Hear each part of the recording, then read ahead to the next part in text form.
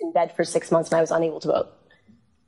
NBC News has learned that the president has narrowed his Supreme Court search down to 3 contenders. What are you looking for in the next Supreme Court justice?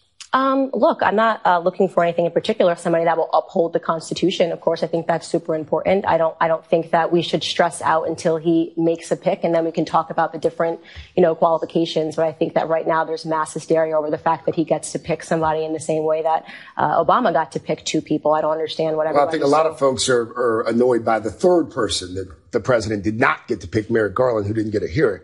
But going back, he did get 2 picks. Yeah, well, yes, okay, that's correct. Litmus test, Roe v. Wade. We were just talking about that a few minutes ago. Do you think there should be a litmus test with regards to Roe v. Wade? No, I think that even the fact that we are discussing Roe v. Wade is a typical leftist tactic to get people, it's fear mongering, to get everybody all upset and up in arms and think that something's going to be overturned so that they boycott.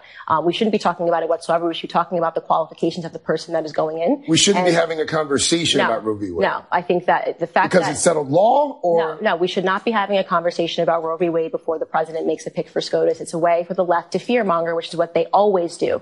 They want people to be scared as if somehow all of their rights are going to be violated because Donald Trump gets a Supreme Court pick, and that's just not true. But it's not just people on the left who are doing this fear mongering. There are people who are no.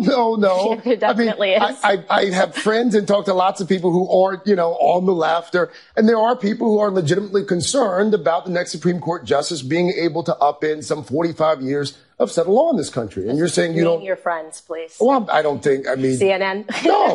Well, I think right? You and I both know that wouldn't necessarily be my friend. But I mean, to say that the entire left or the entire right is doing something, I don't know.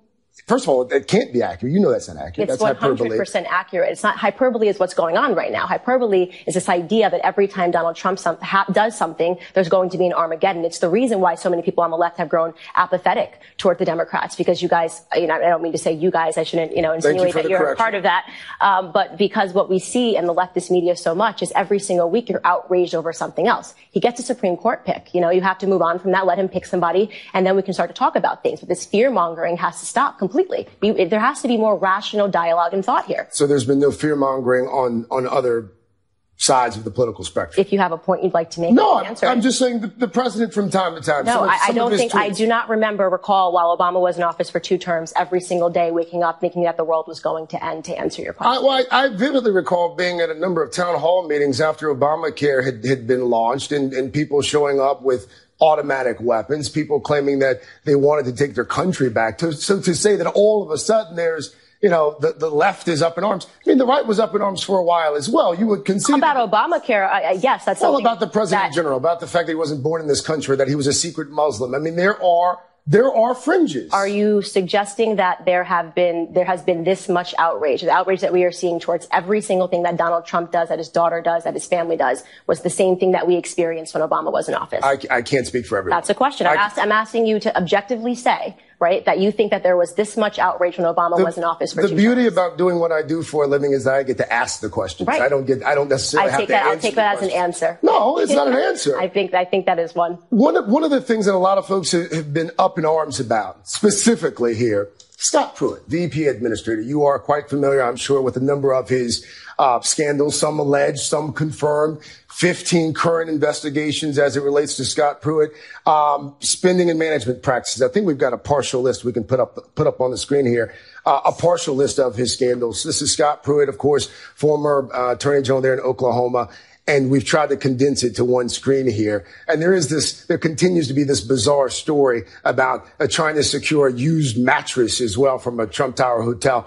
Do you think that Scott Pruitt should remain EPA chief? I think that I should remain focused on things that matter. This is not going to impact midterms. It's not going to impact Trump for support. It's a sidebar and something that has gotten way too much coverage with all of the things that are going on right now in the nation. No, wait a minute. But you can appreciate how a president who vowed to drain the swamp might receive some legitimate criticism from journalists and just the citizenry at large. Absolutely, I can because the guy I don't have to add to the dialogue. I don't have to pretend that this is something that is a pressing issue that we need to discuss 24 hours wall-to-wall coverage on any network. And I choose not to. I choose to pay attention to the crack that is happening in the Democratic Party and the major shift that is happening. And I choose to be at the forefront of it. Candace Owens, there are lots of voices in this country, and we like to give all voices an opportunity to be